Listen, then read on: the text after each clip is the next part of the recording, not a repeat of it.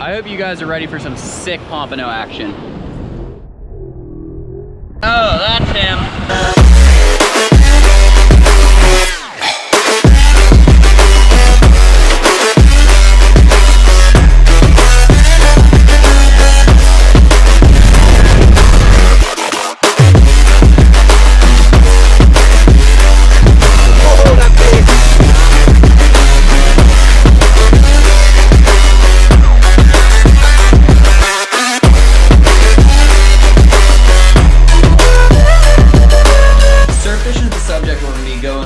Video. Now I've been putting out some a decent amount of surf fishing videos lately, but this is gonna be the first one where I really kind of go into detail and show you guys the exact rigs and tackle that I'm using.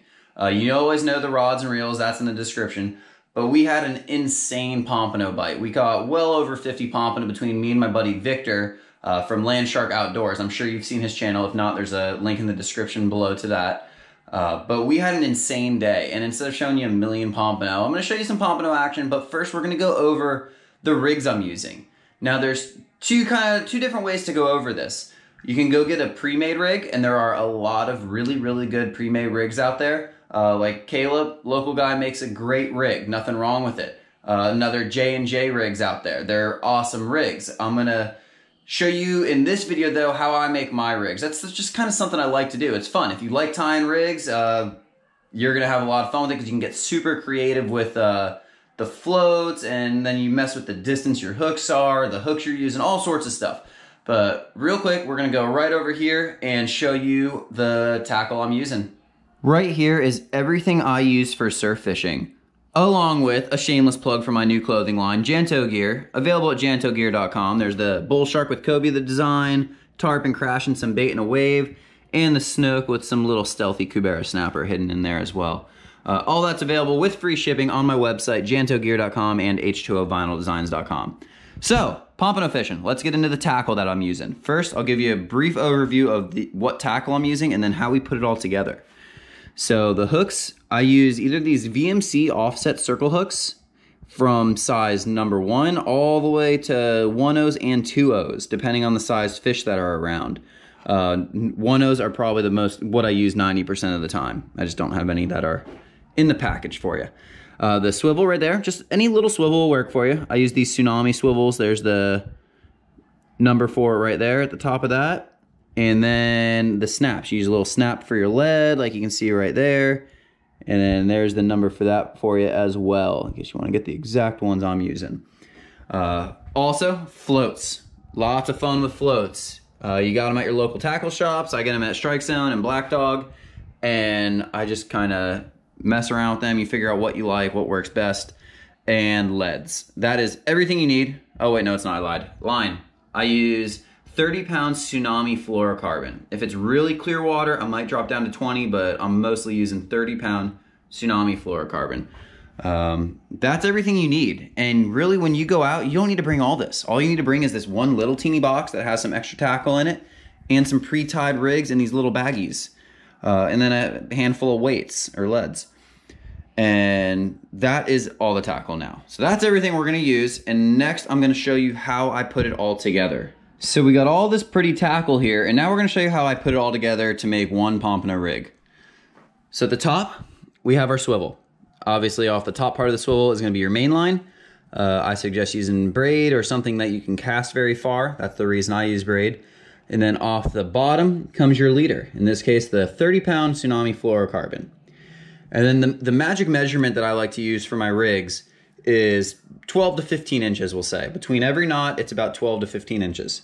So we're gonna go down the rig to our first branch line, and that's where you're gonna go ahead and tie, I believe it's called a spider hitch. It's whatever you use to make a chicken rig or a loop.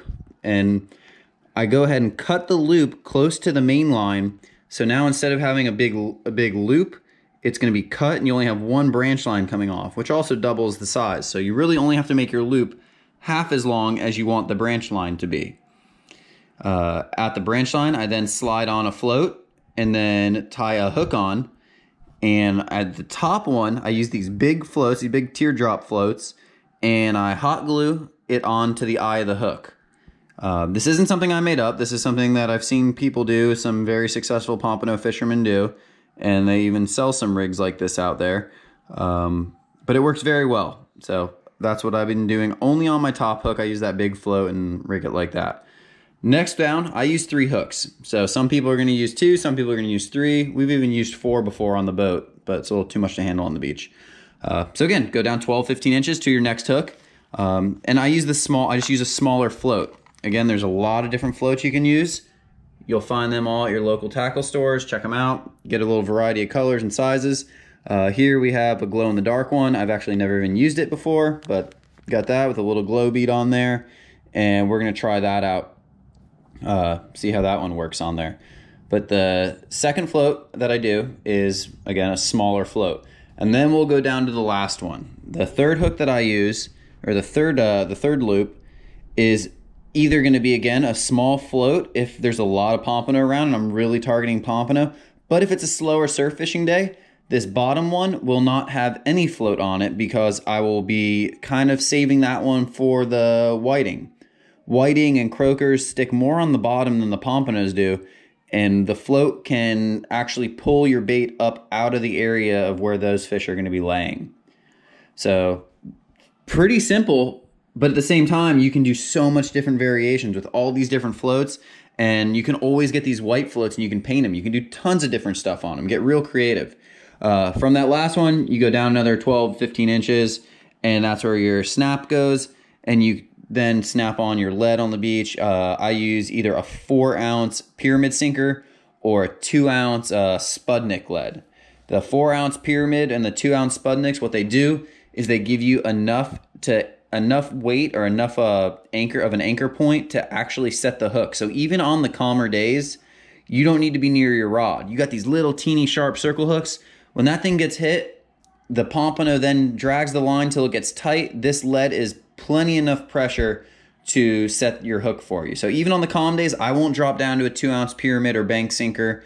I like using these 4-ounce pyramids, or on the really rough days when there's a lot of current, the Spudnik leads hold really well too, and you can look up those to see what those are. But that's it. That's your rig. Go down to the beach, try it out, figure out what different hooks you like, what different floats, and we'll get into some pompano fishing action now.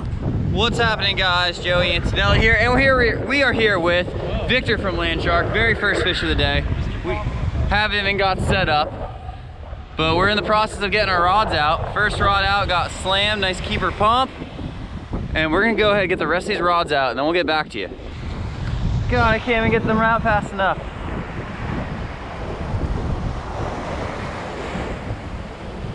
There's the pompano. He's just surfing in right now. He hasn't really fought too hard. Once he hits that trough, I'm sure he'll pull a little harder.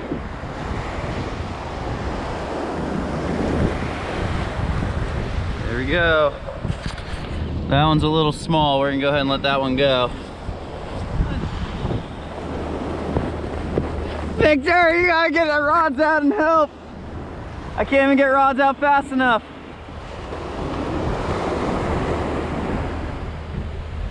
This is a solid fish. Yeah? This is a good one.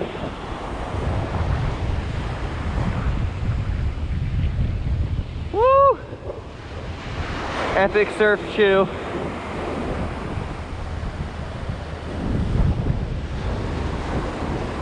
Just running it down the beach. Wave.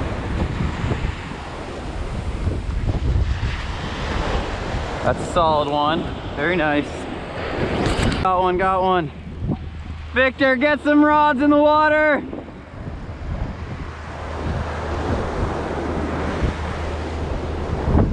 God, I cannot keep up with these. Got those 2 out now. We cannot get all 4 rods out, and Victor's putting more out. This is gonna be absolutely insane. All right, it's right there, coming through the shore break.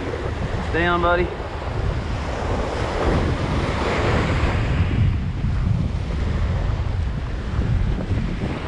Go. Little pump. Okay, for the first time, I'm gonna have all 4 rods out.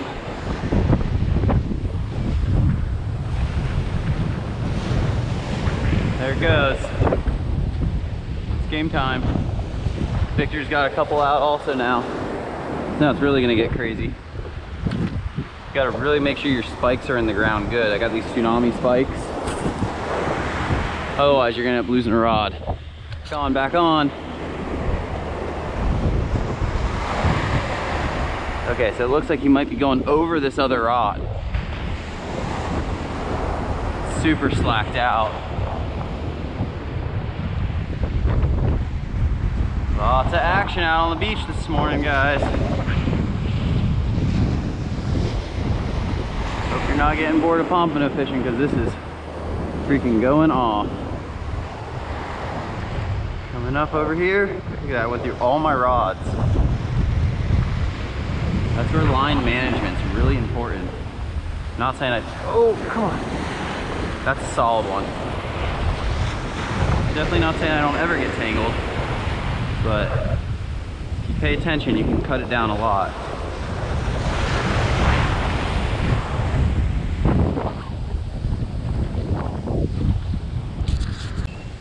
Victor's got one, that rod just went over.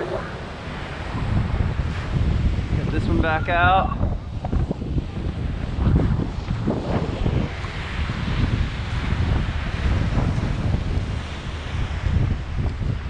Victor, we're on an epic chew.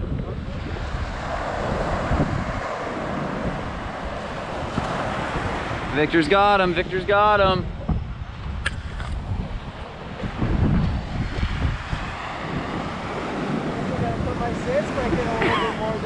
Oh, that didn't show up in my video, don't worry. I don't know if mine was recorded. Alright, that means they're coming through again. Maybe this time from the south? I don't know, maybe they're doing circles. But we got 2 more rods on this side and then 4 more rods on that side. Here, I'll drop it down, you go over it. That way he can go right over that rod. And keep fighting his fish. There we go, Pompanejo! Oh, this thing almost took the rod in. Keeper. And the combo right there. Blanched fleece too, right? Yeah. So we got a little blanched versus live flea throwdown going down here. Well, I was gearing up another one. One of the rods got whacked. Victor got him. Solid. Yeah, hooked me up. Another solid pompano for the day.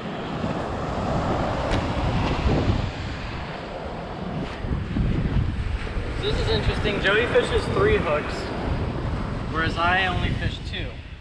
They got us running extremes. No cardio today for sure. Yeah, dude, we're doing suicides, like gym suicides. I know. I was thinking like it'd be cool to like wear a Fitbit or something and see how far you actually go pompano fishing. Coming into the trough.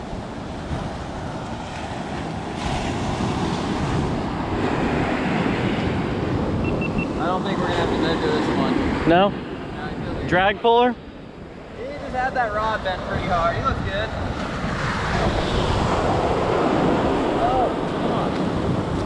Get right in that shallow water. There we go. That'll do it. He's a good one.